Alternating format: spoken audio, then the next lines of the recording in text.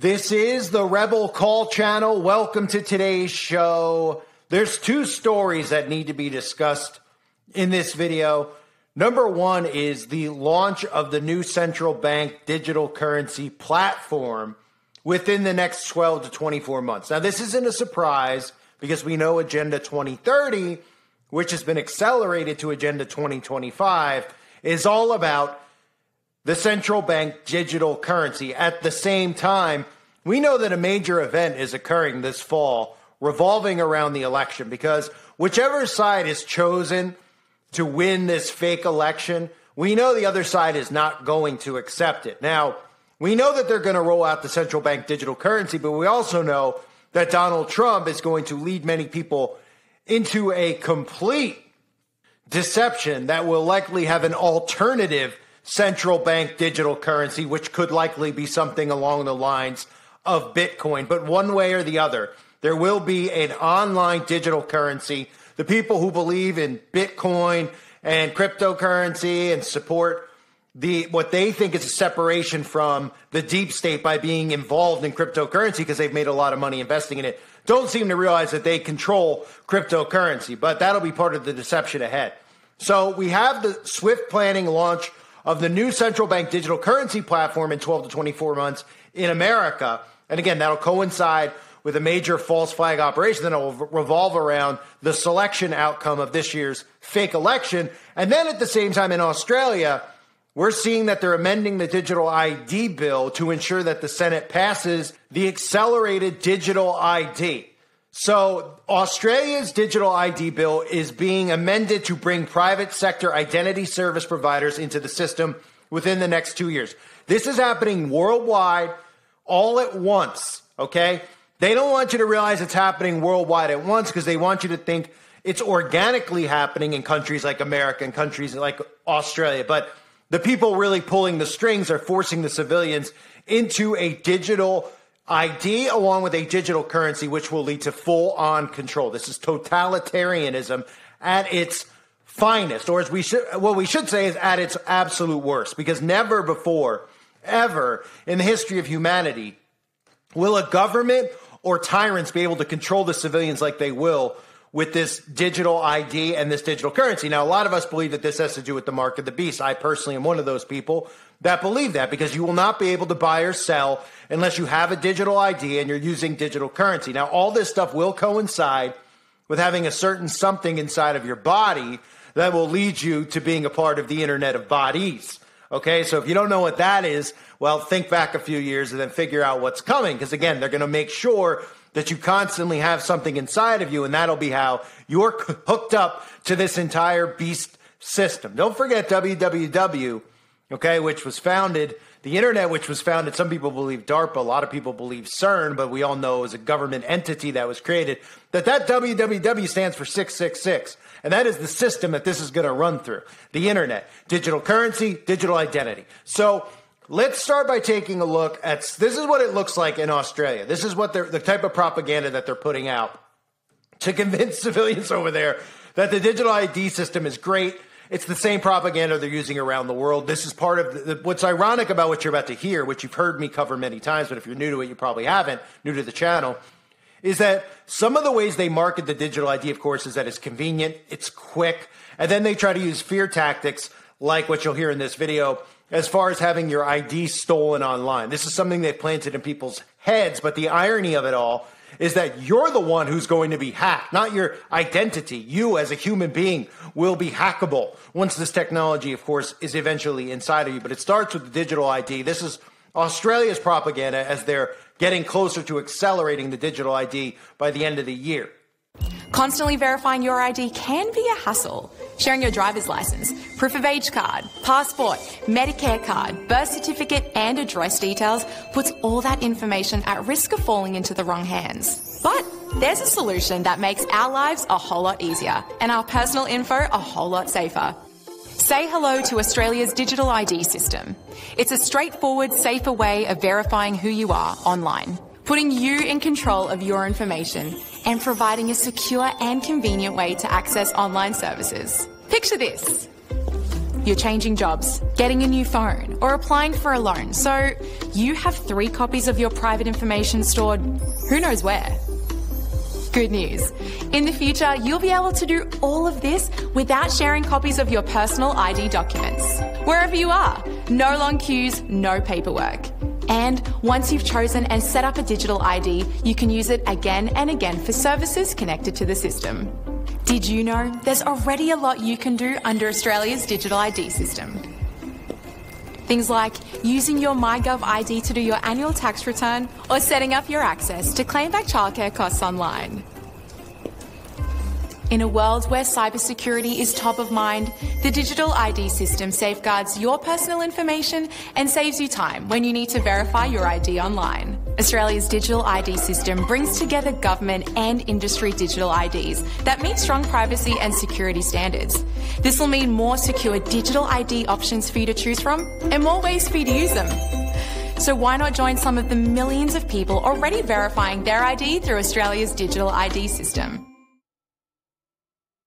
So, of course, there's opposition parties, but the opposition parties are all controlled too. This is the problem that we're having in America. So the articles out there that are talking about the biometric update, because this is a biometric system, is that opposition parties, the Coalition and Greens, had signaled they would not support the version of the bill which was approved in the lower house. Rolling the system out incrementally would be a big government approach, according to the Coalition. Okay, so these people are pretending.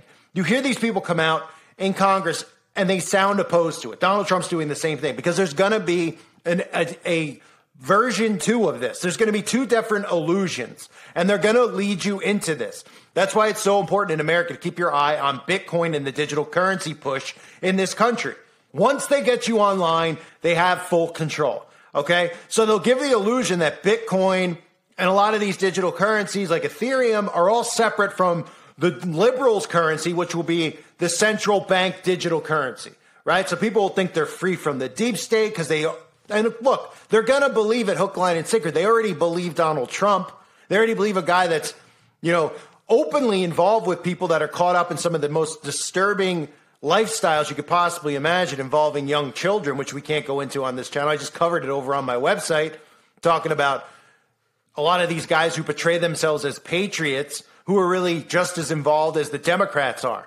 They're working the people. So let's look at these 2 stories. Let's start here with the no racial identifiers in the digital ID, because this is one of those things you have to keep an eye on how they lure people into this stuff, right?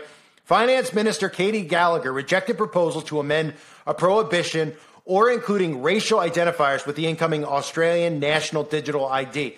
Australia's domestic payment organization, which is called AP+, has been resisting the proposed ban on embedding racial identifiers in the draft legislation on the country's upcoming national digital identity. These are all things that they're using to bait people, okay? Equality, racial stuff, gender stuff, this is all to bait you. They're literally convincing you that you need to want enslavement. And these people are going to be begging for it. They're going to be asking to be enslaved because they're going to think, because of all the deception going on, all the psyops going on, that, it doesn't see skin color. AI governance doesn't see skin color anymore. We have to worry about those police officers arresting black people deliberately, knowing it's going to make national news so we can get everybody convinced to turn on the police, even though the police are the Fraternal Order of the Freemasons. Don't worry about that, because with AI governance, they don't see skin color. You see, they don't see black people as bad or white people as bad. They see all people as bad. So in Australia, they're trying to convince people that the national banks are trying to do this without having to, having any type of proof on your ID about your actual skin color. Because again, it doesn't matter to them what your skin color is. You're a slave to them, no matter what your skin color is. So it says national banks and biometric testing provider Bixi Lab have previously raised concerns about rules referring to biometric testing, including a clause banning the collection of racial or ethnic attributes. Bixi Lab and other testing providers say that the ban prevents them from using such data to assess racial bias in biometric algorithms. The issue of racial identifiers, however, has raised questions about how the Digital ID project would manage racial profiling. Okay, so now take a step back and think. This is stuff I've been trying to get people who listen to my work understand.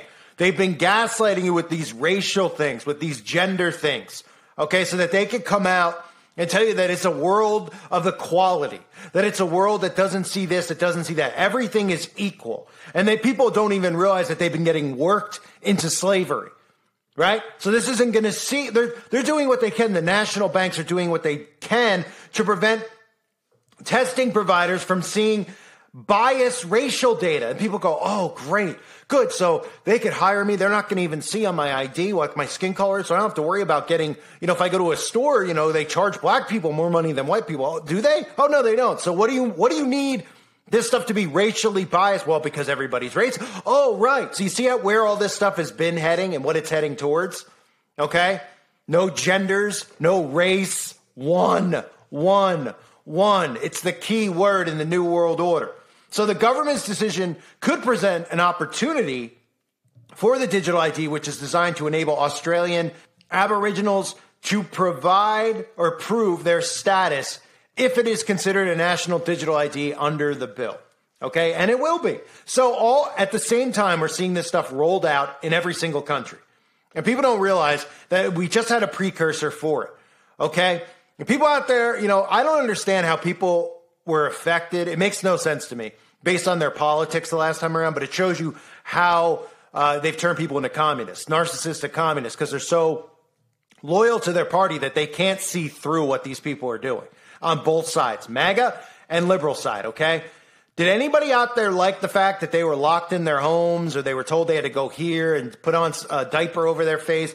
And if you think that, and people out there who liked it, something's obviously wrong with you, and you might as well not even consider yourself human at this point. But we're already dealing with a lot of people that aren't technically human anymore because their genetic code has been altered.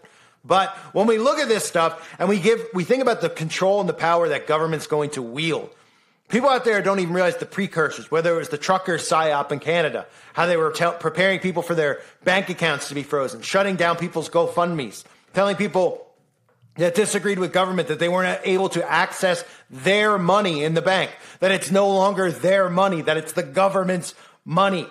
Okay, so Australia is one of these countries that is laid down, and look, the New World Order is going to look different in every country when it's rolled out. Australia is a country that's already it's laid down, it's bent over for the government. They've given up their rights to the government. In America, we know what's happening right now, right? We have 50%. All Democrats will do whatever government says because they're communists. They don't realize it. The other side thinks that they're free from this stuff and thinks that they're going to be, saved by Trump and they're going to go on with the conservatives to the conservative states and these things aren't going to apply to them. They're just going to have different names to it. It's the same way they've tricked us in America thinking that we have free will, right? You go to the grocery store, you buy Kraft, you buy Stouffer's, I always tell people. It's the same thing. It's the same company owns it. It's the same garbage ingredients. One might taste a little bit different than the other one because maybe it's made with a different noodle, okay? But it's the same crap. This will be the same thing. It'll be the illusion of freedom in a conservative, Republican, communist society. It'll still be a dictatorship under Trump on the one side, just like it will be on the other side. Everybody will still think that they're free, but they won't be.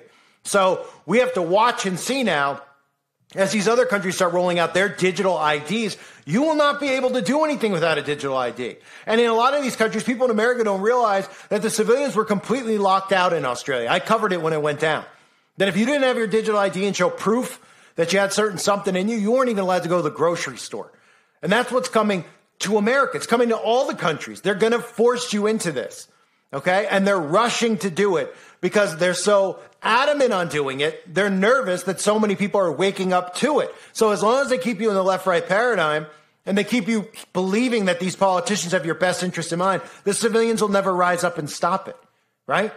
So in America, we're going to see this different variation of it. And all the talking heads who are all MAGA or Republican, every one of these Daily Wire type affiliates that are all CIA ops are going to deceive their audiences and lead them into this. Okay? They're going to pretend they're going to be like, we don't want the central bank digital currency. Why do you think they're calling it the central bank digital currency? They're deliberately calling it central bank so that they could keep conservatives away from it. Because they know conservatives think of the Federal Reserve, the central bank, they think of the Rothschilds. Many people are awake to that. So they know that they're not going to willingly participate in this. So they're going to think they're free with a different illusion of a central bank digital currency, but it means the same exact thing. And people will be banking online. They'll be doing everything online the same way that these people will on the Democratic side, unless we stop it from occurring. So We have a 12 to 24 month rollout in America for the new central bank digital currency. We have Australia rolling out, and they're speeding it up, right? They're accelerating the digital ID bill to ensure Senate passage. And we know it'll be passed because we know that all of the people in Congress are compromised around the world. How do we know that? Because that's the only reason that this is happening right now, is that they have full control. They wouldn't have moved forward with this. They didn't move forward they have had these plans for a long time.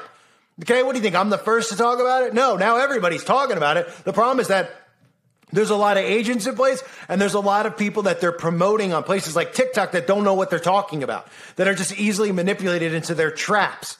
But people have been talking about this since the 60s, 70s, 80s, and 90s, right? The reason that they didn't do it then was that they didn't have the control that they have now with the internet and technology, and they didn't have fully compromised Congress. They had to have everybody in place to go forward. So what they do is they try to make you think that these people in Congress, who are now like celebrities in our society, the Ted Cruz types, et cetera, right? Like I've been saying for years, they put these politicians now on late night shows. Late night shows. The late night shows used to be for celebrities to go on and shill their new movies. Now they put the politicians on there. You couldn't pay people in the 90s and the 2000s to watch C-SPAN.